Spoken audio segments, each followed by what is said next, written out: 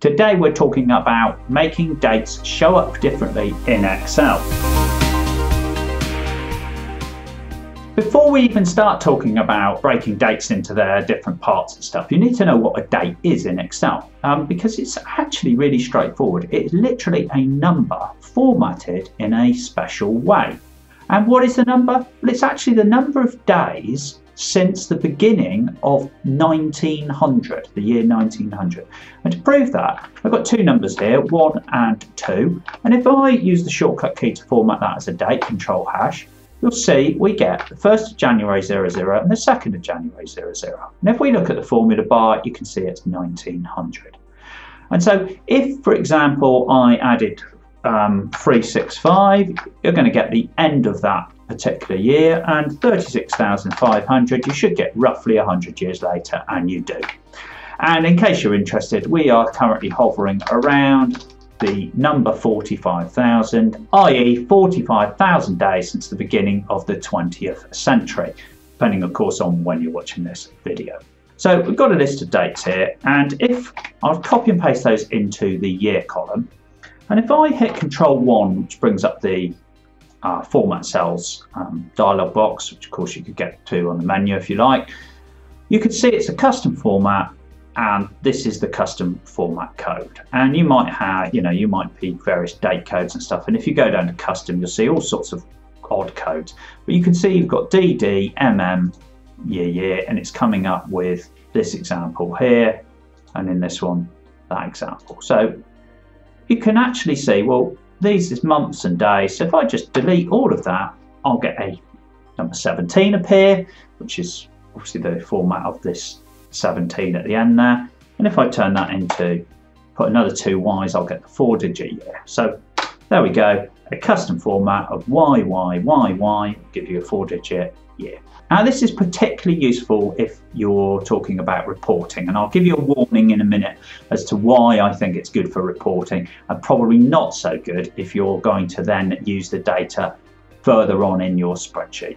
Okay, so in a similar vein, if I copy and paste that to the month and the day, and this one, if I format that, so make that a 2-digit month, for example, and hit OK, and this one, same kind of thing, the DD element will give me a 2-digit day.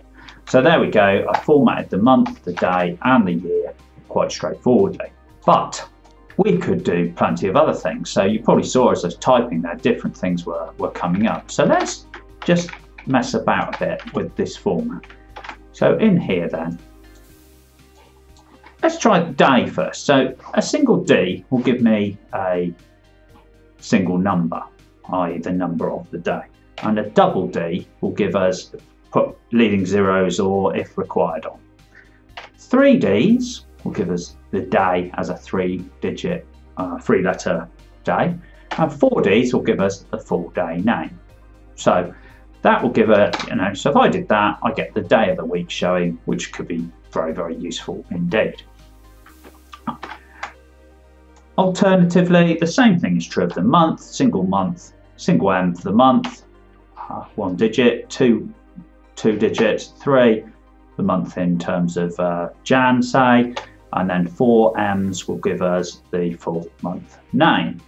And of course, I can combine these by putting in D, for example, and a space, dash, January, or even DD. You can put more than one in. And then the Y, so I could do something as crazy as that to spell the whole thing out.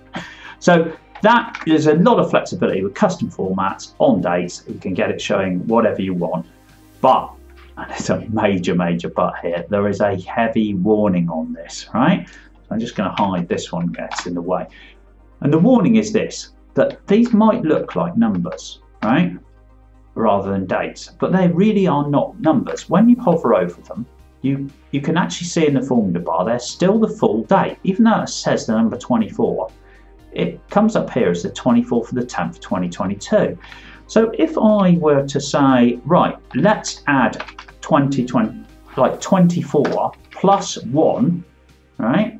Now you might expect on the face of it to get the answer 25, When I hit enter, I get the answer 87,594. What on earth is going on, you know?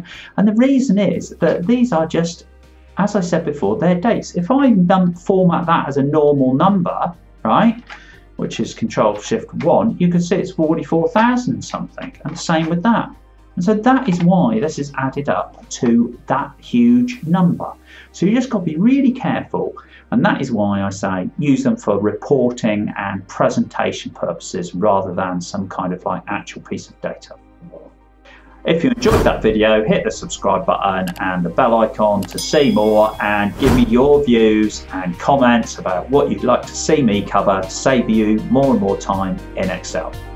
See you soon.